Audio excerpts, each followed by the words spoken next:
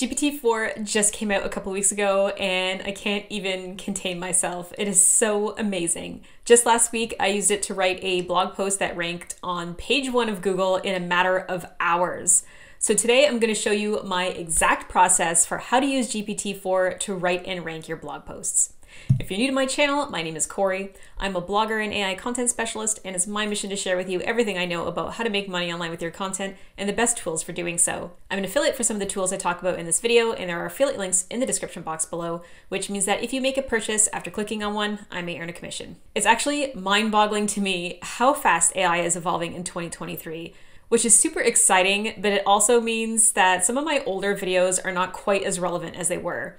In particular, last year, I uploaded a video about how to write an SEO blog post, and it's still a great video, if I do say so myself. But my process has evolved quite a bit since then to keep up with the rapidly changing technology. So today I thought I would share with you exactly what's been working for me and all the steps and tools for ranking a blog post in 2023. The blog post I'll be using as a case study today will be this blog post, How to Save Your Knees Without Sacrificing Your Workout.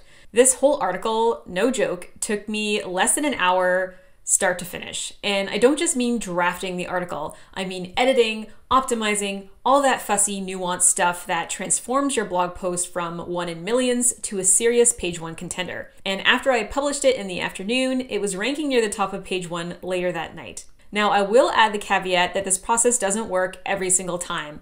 It depends a lot on your site's domain authority and the keywords that you're targeting. So it's really important to choose keywords that are low competition and relevant to your niche and expertise. In this case, I used a long tail keyword which has a search volume of 90, which sounds really low, but it's just an estimate and it's usually actually much higher than that. I've had volume 90 posts bring in hundreds of clicks to my site per month. So if you need more information on how to find keywords, I have a couple of great videos on how to do that up here. For now, we're going to jump right into this and feel free to adapt this strategy to your own blogging process. So the first step is drafting the blog post. And in this example, I used ChatGPT because at the time of this recording, it's really the only way I was able to access the latest language model. And for those who are not in the know, the AI writers were running on GPT-3 and 3.5 for pretty much all of last year or so, up until a couple weeks ago when OpenAI released GPT4. And the difference in quality with GPT-4 is absolutely mind-blowing. Like GPT-4 is literally passing bar exams and stuff. That's how knowledgeable and intelligent it is. Having said that, you still want to vet its content and make sure that it's factually accurate. You'll always be responsible for ensuring the content you deliver to your audience is high quality and correct. But I've just been totally blown away by these outputs. Now, a quick side note to my fellow Jaspernauts out there who might be like, whoa, what about Jasper AI? Don't panic, Jasper is still great. I still love Jasper, and I'm really excited to see how they develop that tool this year. But GPT-4 isn't available on Jasper just yet. They are working on integrating it, so it is coming. It's really just a matter of when. And one of the things that I love about Jasper is that they take the time to customize the technology specifically for marketing purposes. So I have no doubts that when it is available on Jasper, it's going to be amazing and fast because ChatGPT is slow. Regardless, if you want to test out GPT-4, ChatGPT is pretty much the only way I know of to access it right now. And it's not free, you do have to update to the ChatGPT Pro account. But once you've done that, you can start a new chat, and from the Dropbox, you'll see you have an option to select GPT-4. And you may notice that there's a note at the bottom here about limiting how many outputs you have. And that's because this is a brand new feature and there's a lot of demand for it right now, and they're still working on scaling it. But 25 outputs is more than enough for churning out a blog post. All right, so here is the ChatGPT thread from my blog post about how to save your knees. Now, as for the prompts I used, these are pretty much the same prompts from my how-to prompt stack that I talked about in my prompt engineering video from a couple weeks ago. And if you want them, you can download those prompts for free using the link in the description box. So my first command was just asking ChatGPT to give me an outline with the article, which we have a nice long outline here. And then basically I've just split up the blog post into parts. So the main prompt is, in second person narrative using a humorous, clever, educational tone of voice, write the first part of the blog post, Do not include the numbers, letters notating the outline. Do include examples, tips, and analogies occasionally throughout the article where they make sense. Your output should cover the following. And then I pasted the first few talking points of the article. And I did it this way because if you ask ChatGPT to write too much at once, you'll probably get an error. And this did actually happen to me a few times when I was testing out GPT-4, where I asked it to do too much at once and then it stopped and the text would go red saying that it couldn't complete the generation. But sometimes the output it had done up to that point was so good. So I copied and pasted it before regenerating. And a lot of times I did like the first output better, so I would use it. So you will see that in my final compiled draft here that I compiled in Google Docs is a bit different than what is showing in the thread here, but it is all generated by ChatGPT. But to avoid that problem, my recommendation to you is to keep it to 1 or 2 talking points at a time instead of 3 or 4 like I did. Anyway, you can see it's the same process all the way down. So ChatGPT wrote the first section of the blog post, and then I did the exact same command and then just posted the next 2 talking points. And then they wrote some more and all the way down until I got to the conclusion. Here in this part, I did ask ChatGPT to rewrite the section to expand on it a bit more. So that was sort of one of the troubleshooting prompts. And then here's my conclusion prompt, which is in a second person narrative using humorous, clever, educational tone, write a conclusion paragraph that briefly summarizes the article and ends on an encouraging note for the reader. As a reminder, here's the below outline of the article. And then I have the entire outline posted. So then I have my little conclusion here. And then you'll see I have a couple extra prompts, which I ran after the fact during the optimization phase.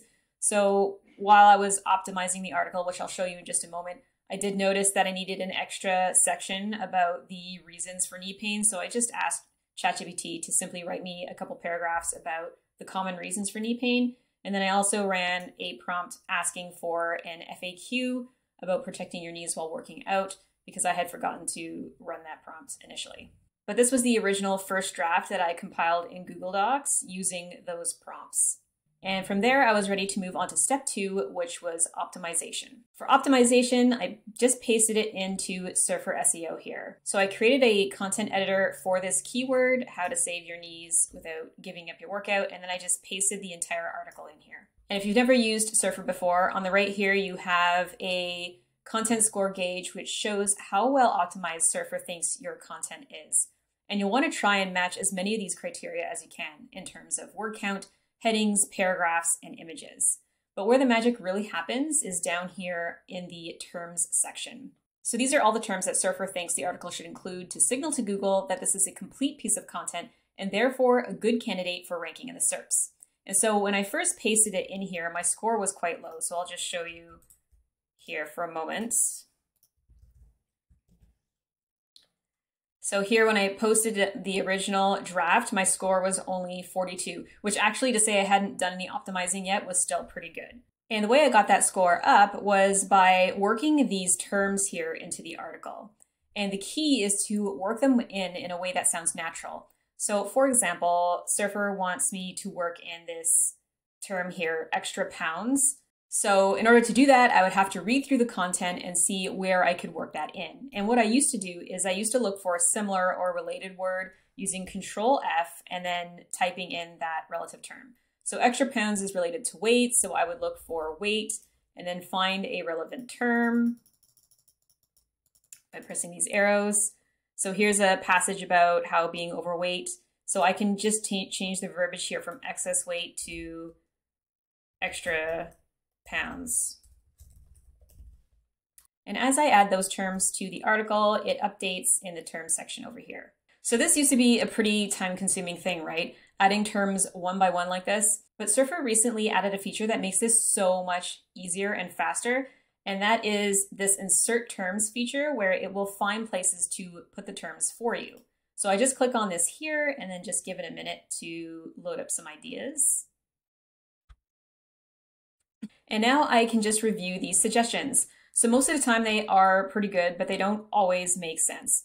So this first one is, here are some common reasons for knee and joint pain. So that's good. I could just click accept on that. Or if I didn't like the placement, sometimes there's also multiple options here. So I have 4 placement options for this particular term, but I'm just going to go with the first one and click accept. And here it wants me to put the entire keyword phrase here, but that doesn't really make sense in this case, so I would just click dismiss. And same for this one. Now in this case, I only got 3 terms, but I had already optimized this pretty well. But once you've gone through the list, you can just hit save, and you can just keep doing it over and over again. So I would just click insert new terms, and it'll come up with new ways to insert those terms. And you can just run through that list as many times as you need to until you get your score up until the green bar.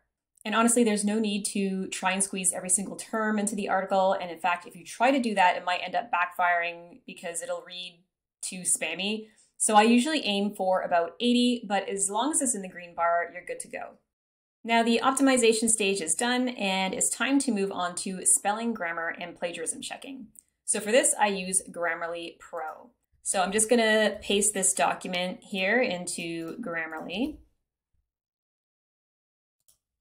And then along this side here, you'll have all the suggestions, but I usually just click on this one that says correctness. And then you can just review these quickly and just correct them as you go. So we got some comma, punctuation stuff here, verbiage, wear and tear spelling. Keep your knees in tip-top shape, that's the problem.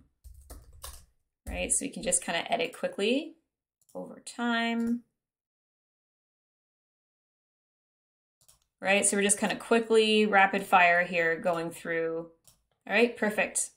Now there are a bunch of other fields to check your document for clarity and correctness and stuff, and you can review those too if you want. But if you're in a hurry to get the blog post out, you can just as easily skip it. So once I'm done with the grammar and spelling, I'll click on the plagiarism check down here at the bottom.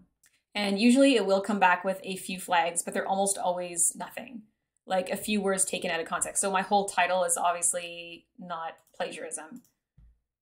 Your knee joint is comprised of 3 bones, so we could just say made up of 3 bones. Knee joints. So just edit it a little bit. You could take the necessary steps. Like I wouldn't really call that plagiarism, right? That's probably, you've probably read that exact expression in hundreds of articles. So it's a very, very sensitive filter. So it does end up giving you bogus flags a lot of the time. But that's it for Grammarly. Now, the next step is something I just started doing in the past few months, and that is to run the content through Originality.ai. Now, this step is totally optional because the truth is Google does not give a hoot if you're using AI to write your content or not. And I've made videos about this before about why I thought this, but Google has even updated their guidelines since then and have come right out and said that they don't care about it as long as it's a good piece of content that's serving the reader. However, I still like to run it through here because if it gets a low originality score, that's a sign that there's maybe some poor writing there or repetitive or redundant phrases or things that maybe don't sound natural. And that can make for a bad reader experience, right? So I like to check it out here just to be sure. So I'll just paste in there and then just put my title up here. This also has a plagiarism checker tool, but I don't use it ever because I have Grammarly. And then I just have this box detect AI and click scan now. So here we can see that ChatGPT completely breezes by the AI content detection, which we got a 98% originality score.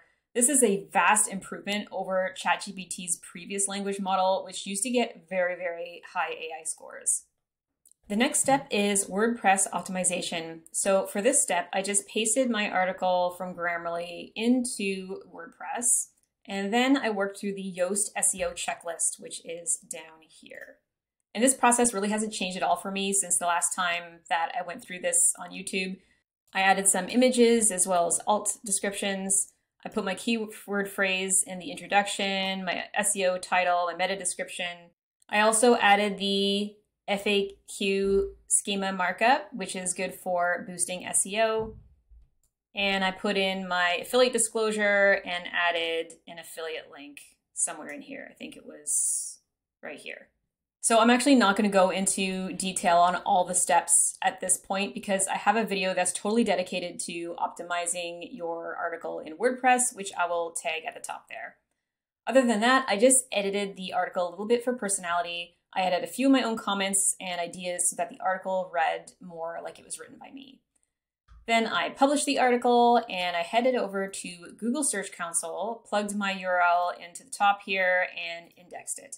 And this is a really important step for getting your content to rank sooner by asking Google to put it in its priority queue for crawling.